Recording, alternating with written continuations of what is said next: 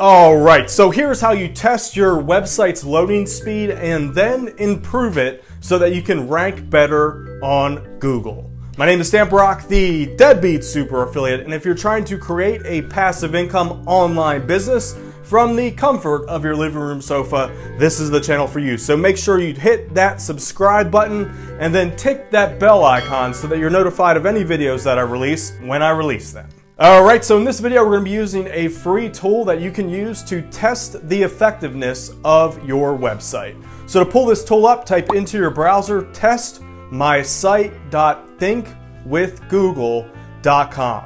Alright, so enter your website into the little search box there, hit enter, and you're going to see three important values that you want to focus on. Alright, so the first thing we want to look at is whether or not your website is compatible on mobile devices. Alright, so right now this Deadbeat Affiliate site that you see on the screen here gets 99% compatibility with mobile devices. Alright, so this particular Deadbeat site is using my premium Deadbeat theme. So you can get this theme at deadbeatsuperaffiliate.com. So this is going to get you mobile compatibility, and that's what you see on the screen here. Alright, so there are plenty of other WordPress themes that will get you 99% mobile compatibility, but my Deadbeat theme is specifically tailored for affiliate marketing websites. Alright, so that's that. The second thing, and the second and third value that you're going to want to look at is the mobile and desktop loading speed. Alright, so there are many factors that come into play, but there are three big ones that I want to talk about in this video. The first is your web hosting loading speed. So if you're on a shared web hosting server, which is usually what I recommend for the majority of your affiliate sites, you're typically going to see a loading speed similar to what you see on the screen right now. Alright, now there are ways you can improve this value. So one way is to move to either a dedicated server or a cloud service with a lot of computing power. Now typically I don't recommend this until you have a website earning at least a couple $1,000s a month, because then it'll be worth it for you. Alright, so when you're starting out, you can start out on a shared hosting plan that could be with HostGator or whatever it is that you want to go with, and this is typically what you're going to see. Now there are two additional things that you can do to improve this number that you can do right now. So the second one is to use a WordPress plugin that will actually compress the image size of the images that you use on your website. So typically larger images will take up more file space, and there are plugins out there that can help you with compressing your image sizes. Alright, so from the WordPress dashboard, go to Add Plugins and search in the search box there, type in the word Smush.